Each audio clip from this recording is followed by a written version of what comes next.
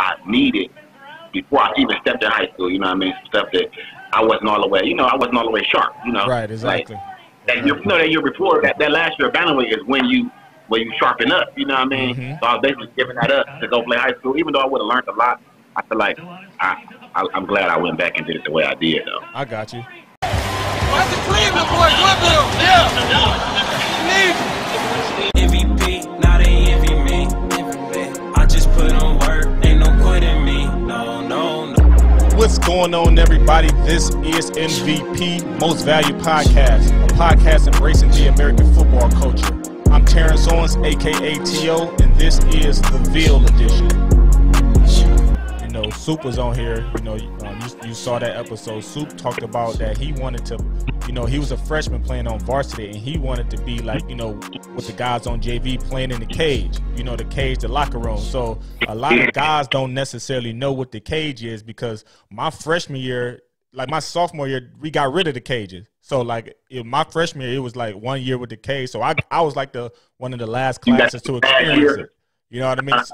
So my question is, so my question is, just talk a little bit like how, like again, that tradition. Talk about like how big was the cage? That locker room. Oh, the cage is where it went down. That's where you see transition. You know what I mean? When you're young, you in that JV cage. It's a jungle over there. Yeah. You feel me?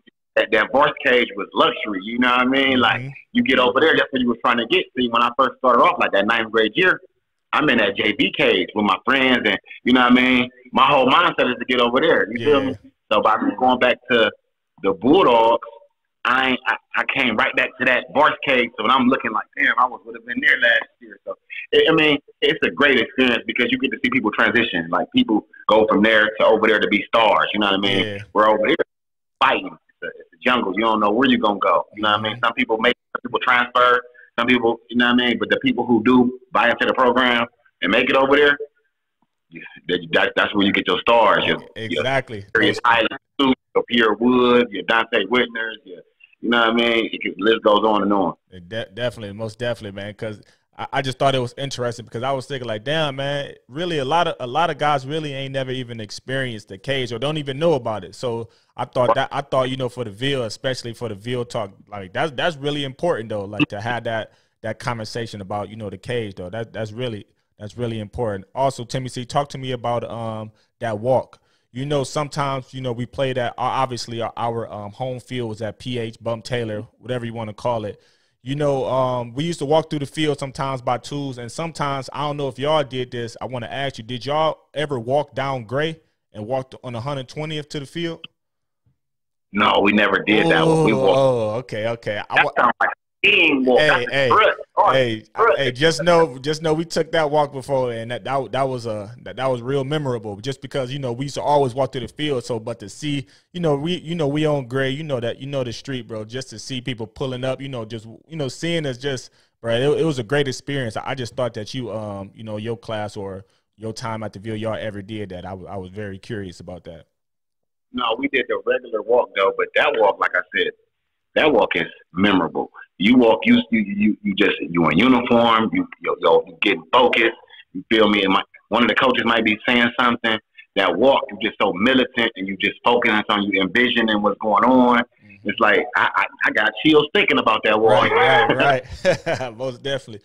Hey, what was your best game that you can think of? Because again, like I know the Ville, I know the culture. Like everybody ball out. Everybody have, great games, 100-yard plus games. So like, what was the most memorable game for you that you just went off and you was like, I'm that guy for real? What was that game for you? Senate, it could be Senate, it can be, playoffs. That doesn't matter, like the team. I gotta go big game because Senate, we gonna do the do. You know what I mean? You're right. Like the highlight reel in the Senate. I would have to say, I hate to say this game because we actually lost, but I would have to say Warren Harton against Mario Manningham because it was so, look, we both was ranked high. Was that your senior year? That was your senior year? Yeah, that was my senior year. Okay. Mario Manningham, like I said, he was going off. He had scored touchdown. I scored touchdown. He had come back and scored. You know what I mean? And by him being so highly touted, it was like, we had to step our game up. So I'm basically like, you ain't about to outshine. You ain't about to outshine the Ville, you know. Mm-hmm. But we ended up coming a little. But that's one of my best games. I think I had over 200 some yards rushing, 3 TDs, and we lost like last play of the game. I think he ran a Nunu back or something. Okay. Yeah, I asked that because again, like, you know, like when I was playing for the Titans, you know, I came to a lot of Ville games, and you know, I always saw you play, bro. You used to be going off, and like again, if we talk about best running backs, you know, that coming out of the Ville, you definitely got to be, you know, you up there, you know, for real, or not, or up there, you the one, you know what I mean, on some real talk. And I ain't being biased just because, you know, I know you close to you. I'm just speaking real facts right now, bro. Like you was really going off, like real shit. most definitely. But yeah, but again, like I got to ask this question though, like who had the best class of all time? Because your class, your senior year was 05, right? Like the 04-05 class, right? So your class was always all in this talk as well. Again, you know, I say our Ville senior year, you know, the 06 class was Smalley, you know, fish bait. Like they came up under me, right? Yeah, up under exactly. Because they were playing when your senior year. So correct. Right. So when people name my class, they are key names that come up when you name my class. See, that's why the question is so raw, because you literally say a class, but that team sometimes have underclassmen. Yeah. Like in my senior class, we had Debbie Dev, Fishbait, Smalley. Even Gino. Gino was in the 10th grade. He was a key, you know. So when you name my team, yes, it's our senior class. Freddie Lennox. Yeah. Like I can go on and on, but I would have to. I ain't gonna lie. The best class. And I'm only saying this because these who I looked up to. Okay. That class, Woods and Frank Nitti and Tommy Murray, and that class was ridiculous because I think that's the class that actually went down there and won that game in Shaker, the game that made me want to go to. I think Soup was an underclassman at that time. Mm-hmm. Pierre Woods might have been a senior. Okay. But class, like, that was the first time you ever even heard of a Senate team going, you know, that far. I got you. Know what I mean? Or even they actually made the reason why we all migrated and went there because that was the start of it. You know what I mean? Yeah. I was at the break where I could have went anywhere. I could have went to Eds. I could have went to Nations. I could have went to Lutheran. Anywhere. You know what I mean? Yeah. But that was the first time I heard of all those athletes going to college. You know what I mean? Okay. That's what I want to go to college for free. That's what they're doing that at. I'm going there. You know what I mean? So I was at that class, and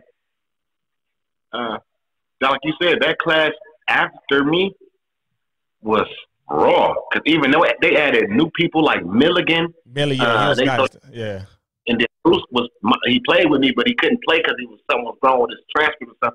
That year, they was ridiculous that year. Fishbait, Morley, Milligan, Debbie Dev senior year. Yeah, that class. And then you can't forget about the team who went to the state championship. Yeah. I think that was your right? No, that was Cordell class. Cordell year. Yeah. They went to the dance. We made it the game before the dance. They went to the dance. Yeah. I got them in there, and they were star-studded. You know what I mean? You don't. It's hard to make it there. To at least make it there, and they did that. So yeah, you're right. You're right about that. So go ahead. I would have to go with them teams, and number one though would have to be that team with Soup underclassmen year. Like they were ridiculous. So that was Pierre Woods senior year, you would say. So and you only saying that because, for an example, like you said, though, you looked up to those guys. Also, you saying that because they basically started that, you know, that transition where everybody start, you know, coming there, or, you know, that winning, basically that winning season. What you saying? Correct. And not only it changed everything, you know what I mean? That was it changed everything. That's when we were literally known for getting people in school. Okay. Everybody was coming there, be a part of that culture. Like they did it. Like I said, I was in the 8th grade, and I can still think about being in the stands with my little red and black jacket on. Yeah. And I'm just like, man, what is this? Like, you know what I mean? That tradition. I got you. It was it.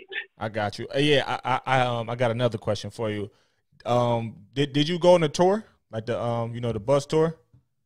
Yes. So yes, I did. We was. How was it when you was there? Because I know, for an example, let's say when Dante Troy, or that class, I should say, was when like Ginn started the tour, like in his van, and then it evolved into like the tour buses. So like tell me your experience of the tour. Right in the middle. Okay. It was right after the van. Okay. So now we are getting little, not buses yet, but we had start going deeper. So we would get not a minivan, but one of those 16 passengers. Yeah. I know what you're talking about. Taking on the road. So I caught the middle. I caught not as big as the bus, but not as small as the van. You know what I mean? So and that's one thing you can't forget either, because you're going around the world, you're seeing different coaches, you just getting so much exposure. Like that was a time of my life. I can go back and think about just going in the Ohio State locker room. As a kid, you grow up and you think about coming here and playing here, and now you seeing it.